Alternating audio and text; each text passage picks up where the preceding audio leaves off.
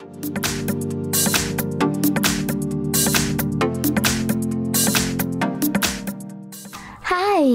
In front of me is REALME 8i, and today I would like to show you how you can operate apps permissions on this device.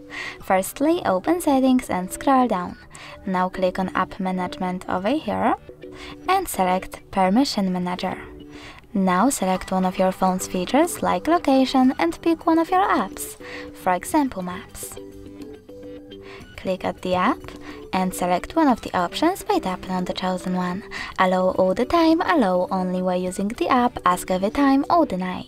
I will go with allow all the time, so when I go back, I can see that Maps gained access to this device location. But you can also just click on one of your apps, select See All Maps Permissions over here, and manage all of them for this app from here.